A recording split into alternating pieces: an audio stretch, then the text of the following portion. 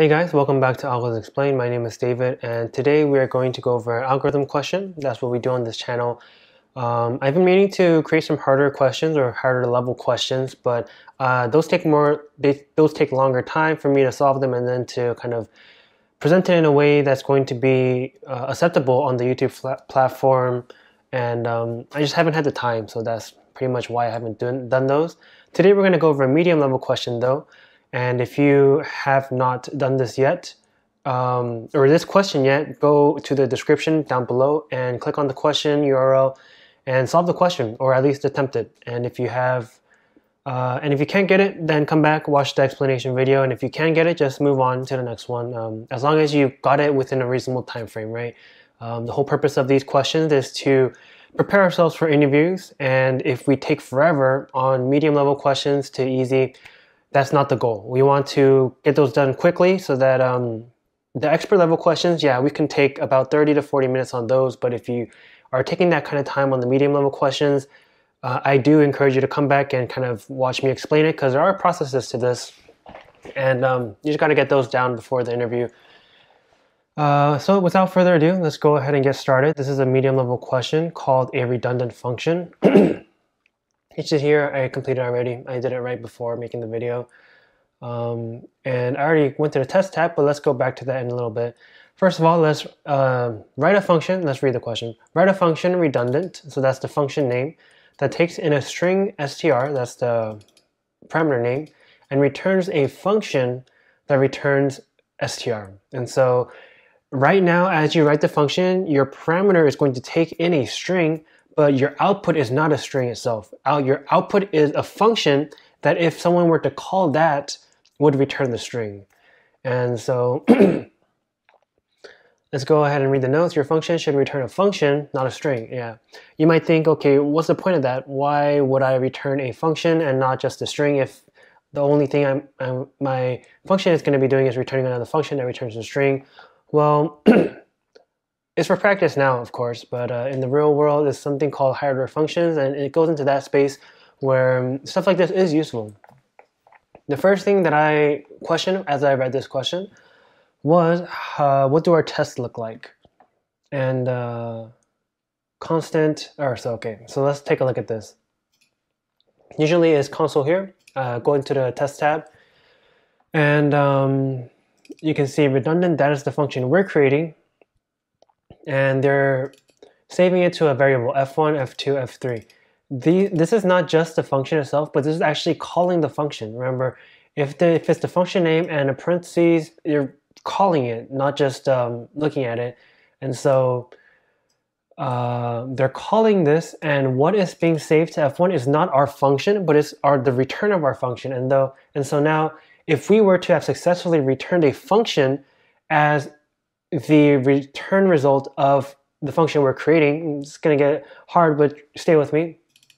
We're creating a function, and if the function we're creating, the redundant function, is returning a function, well, we should be able to call f1, right? Because that is just a variable for this. And so f1 is being called. Remember, the parentheses after the function name is how it looks like when you call a function. And so now they call f1 after they have saved it. And okay, is that going to be equal to apple or not? Yes. Now, if this right here was apple, if this returned apple, f1 is now equal to the string apple. So this is the wrong case. If the function redundant we're creating, if that returned the string apple rather than returning a function that returns the string apple, well, it would break when they do this, because this would be not a function, but rather just a string. And if you do a string and parentheses, they're going to be like, what's going on? Like, you're not, this is not a function. You can't call a string like that.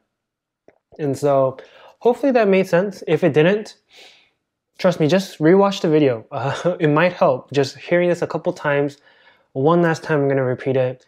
We're creating a function that returns a function, not a string. Usually we've been returning functions that return an integer or a string or something like that. This one's returning a function, which is why we're calling it right here. We're calling redundant, and see this test? This is what's going to tell us, is it true or not? And redundant is not, the function we're creating is redundant, or that is the name redundant, but it's not here, right? Why is that? Well, because we called it here already. We call redundant the function name and parentheses be right next to it. That's how you call a function. We gave it a parameter, and we're expecting the return of this redundant function we're creating to be a function that we can call. And so that's why we're able to do f1, which was the function, f1 parentheses. We get to call it because we actually returned a function, not just a string.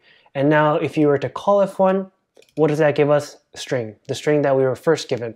And so let's go ahead, let's jump into the code. Redundant string. Easiest way to do this is to, let's see, just let's create a function right here. All right, my keyboard is not responding. Okay, there we go. Function, let's call it func.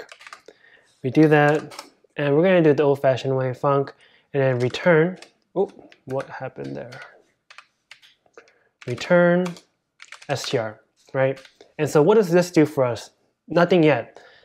All we did was, if you call redundant function, it's going to create a function inside of here that is going to return a string. Well, how do we get it to the point where they wanted us to return a function, right? Return a function that returns a string. Well, for now, we've created a function that returns string. So now we just have to do the rest of it.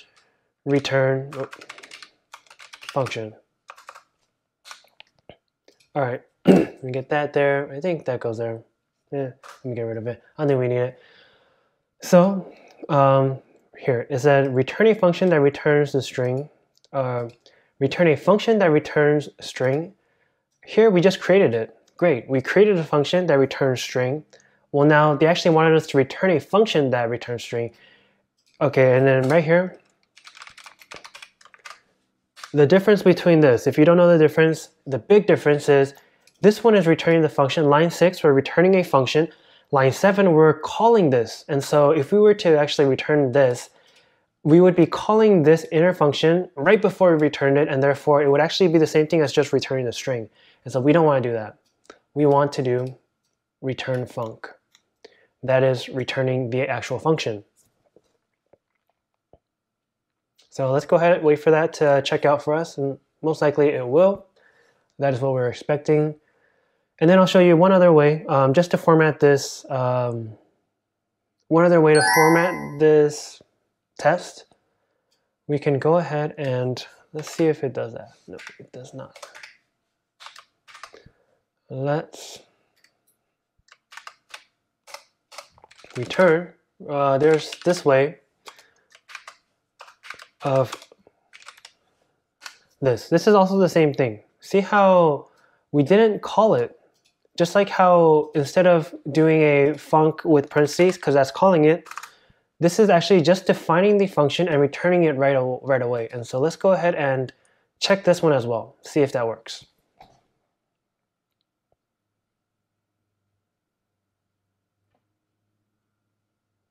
And we're just waiting.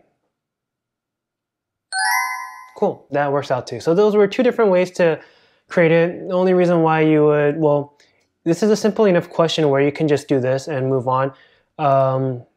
I personally would do it the second way. You might think, okay, code golf, not really, not in this situation, because this is just a new way of creating functions. This is the older way that is often used. Like if you go to work and you're not at a new company, most likely a lot of the functions are going to be used or written this way. And there's nothing wrong with it. In an interview situation, perhaps it's just going to take a little bit more time, and it's going to take a little bit more space on the whiteboard if this is the kind of question you're going to get on a whiteboard situation. But most likely in an in-person interview, you're not going to get these levels of questions. It's more like something you would see on a online interview. So hopefully, you know, I don't have the submit final because I already submitted the final. It's already been completed. But those two work, and that should kind of show that, yeah, this is the correct solution. If you still don't get this one, I suggest looking into higher order functions, or just rewatching the video. Sometimes it takes the 2 or 3 times to understand the concept, and this is a little bit different of a concept than what I usually go through. And so hopefully it was still helpful. And yeah, that's about it for this one. And if you enjoyed the content, Please like, comment, and subscribe. If you go to the description below, create an account with Edabit, and if you do become a pro member, that does help out the channel. And so if you do that, that is very much appreciated. Other than that, I'll catch you in the next one. Thank you.